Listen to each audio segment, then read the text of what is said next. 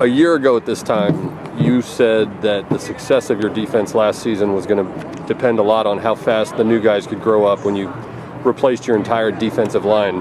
When you look back, how'd they do in terms of all those guys stepping into new roles, filling the void of all the seniors you lost the year before? Well, yeah, I think it was a process. It took a while to come around. Really going back and studying what happened last year from a film standpoint or an analytical standpoint.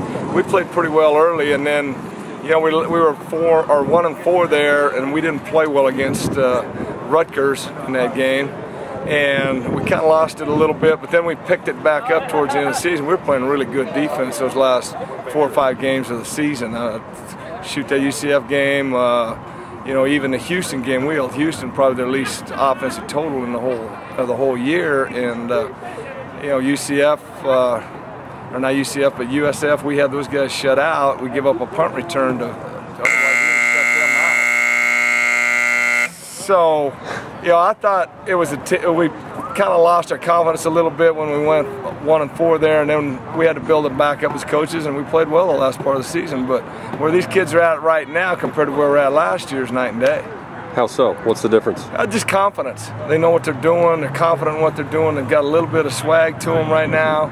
A little pride in what they're doing. So I'm happy where we're at with that front seven right now. Obviously, you got to replace guys every year after graduation. One of them you have to replace this year is Randall Joyner. Led the team in tackles, but he was also sort of the vocal leader. Who fills that role, or do you need that role filled, a loud, vocal player encouraging teammates all the time? Well, you always need leadership, and when the players take ownership of the defense, that's when you know you're going to have a good defense. And there's several kids taking over that leadership role on that defense. I see Shaquille being a leader out there, Shaquille Randolph.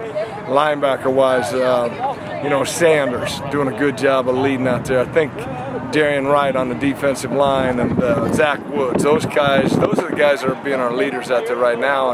And as long as they take over that leadership role and continue to do that, we'll be fine. In addition to all the freshmen who come in, you've got 2 new transfer linebackers, Caleb Tuiasosopo and Cameron Nwosu. On paper, they look pretty similar. They're both strong inside guys. They're both a little older, obviously, with some experience. You study them a whole lot more than that, though. Are there major differences that you see between the two of them? Not really. I mean, they're pretty similar. The thing I'm impressed with Tua is I told him he needed to lose weight. I think he was 255 in spring. Came in at about 230, 235 right now, and he's moving so much better.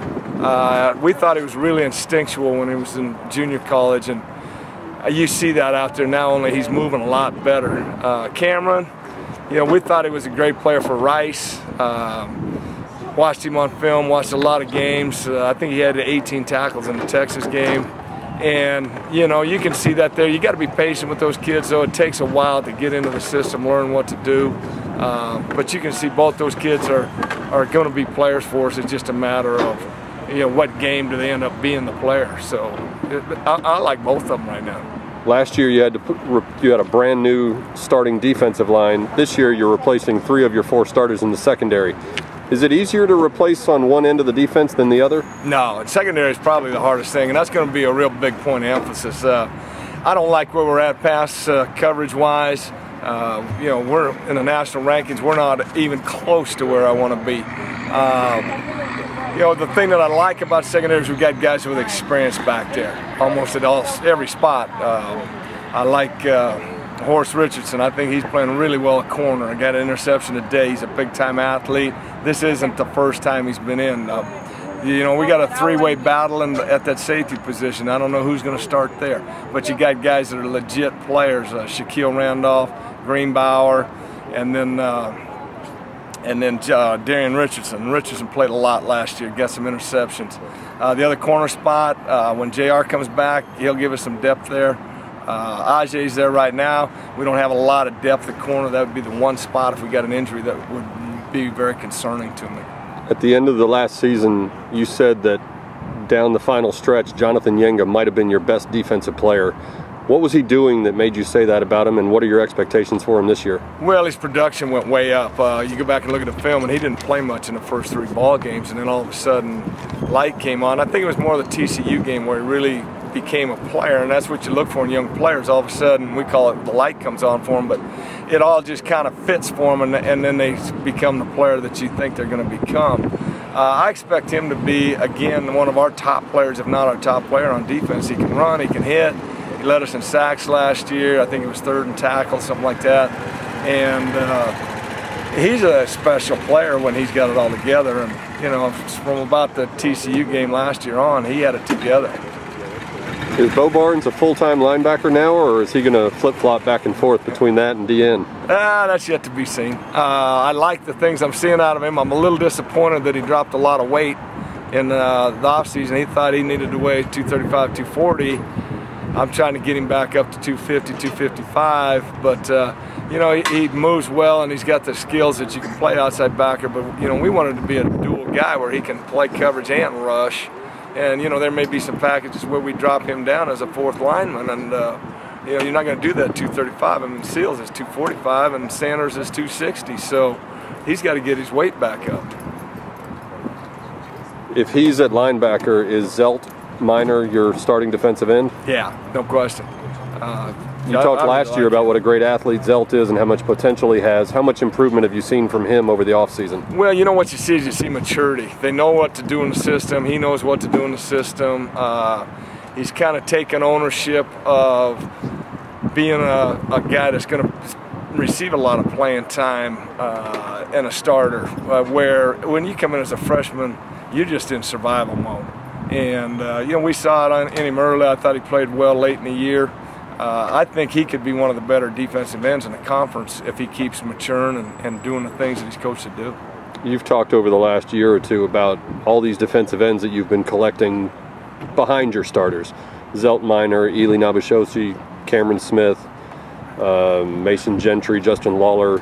With that kind of depth, well, first of all, how are those backups coming along, and will that allow you to rotate more, or are you still going to rely heavily on your starters? Nah, that's going to allow us to rotate more. I mean, we're talking about 2 and maybe 3 deep in the rotation. You know, I said when we first took this over that we'd want to build this thing with defensive linemen and corners. And it hadn't really turned out to be the corner situation so much as the D-line. We've got the D-line set. We've got to get better corners. But that situation, it'll resolve itself. But we're thinking a lot more rotation, possibly 3 deep in the rotation.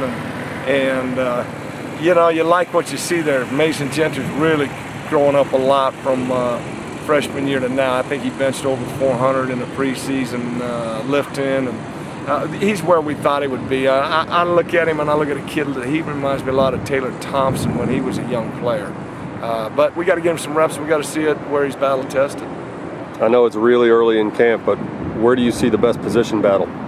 I think you've got it with defensive ends and then that safety spot, and then I think the buck linebacker spot's going to be a heck of a battle between Horton and Bordano.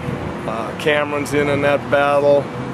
Tui's in there. There's 4 guys who can play that spot. That should be a heck of a battle. So I really think it's in our safeties, our defensive ends, and that buck linebacker. What's it like being a defensive coordinator and opening up against a team that scored 52 points a game last year? Are you getting any sleep at all? Well, you know, it's Baylor, and I think Art Briles does the best job of any coach in the country offensively, and it is what it is. I mean, people don't want me to say that, but that's a great offense. We're going to have to play our best game. And, you know, and realistically, can we hold them to 14 points? No. I mean, that's not realistic. It's going to be a heck of a game. We got to make plays. We got to create turnovers.